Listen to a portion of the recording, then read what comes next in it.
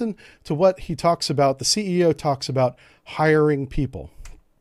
Yes, I mean, when I started the business, one of the things you'll find there are other sub operators out there, but they typically have gentlemen who are ex-military submariners, and you'll see a whole bunch of 50-year-old white guys.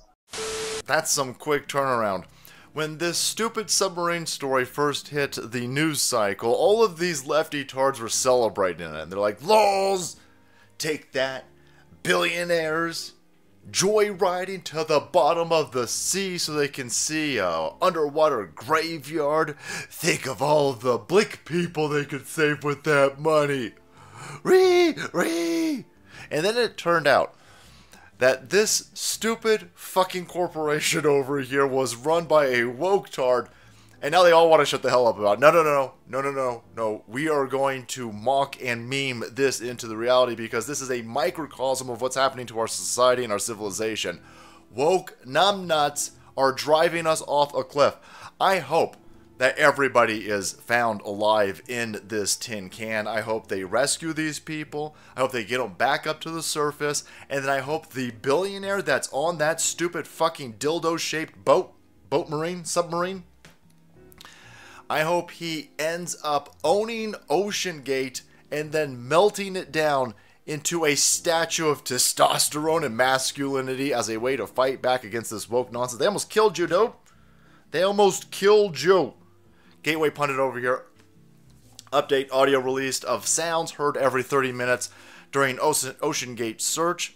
Company owner who values diversity over experience is on the submarine. I hope... I was going to make some sort of joke over here, but that might get me arrested. Anyhow. This dumb-ass clown over here, he did one of these conference calls. He did one of these stupid, hey, come joyride to the bottom of the sea with us, advertisements on a podcast. And he was talking about how I super-duper care so much about the underwater experience, but I don't want old white dudes working on my submarines. I want a rainbow submarine with a Black Lives Matter sticker on the side of it.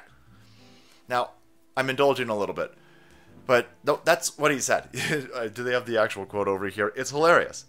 This is the Brie Larson of underwater tourism. This wasn't made for you.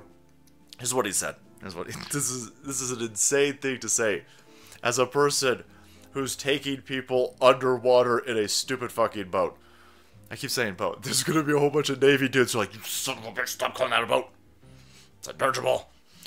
Here you got, quote, "When I started the business, other sub operators were out there, and they typically had gentlemen who were ex-military submariners. A whole bunch of 50-year-old white guys." He said this 3 years ago. Why would you remotely bring that up? Why in the hell would you sit there and say, it's a very complicated situation over here. We're going to put together a submarine. We're going to go to the depths of the ocean. There's a whole lot of buoyancy, electronic, there's the oxygen situation. There's a whole lot of very complicated situations necessary to work in a nice orchestral fashion for us to, stay the fuck alive. Let's hire black people. Let's hire black people. Now, somebody said they're going that racist. Well, I need 80% of the hires to be black. I need 20% of the hires to be lesbian. Why would you hire based off of characteristics that aren't going to help you in this situation? Because it's all virtue signaling. It's all virtue signaling.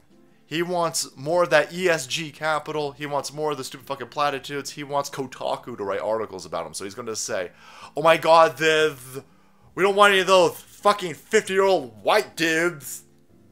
We're gonna go out there and hire based off the fifis. You got pronouns in your resume, then you're hired." That's dumb. Now, if you could find a whole bunch of people with the technical expertise necessary to get you to the bottom of the fucking ocean in this tin can, and they have pronouns in their resume, okay, that's fine.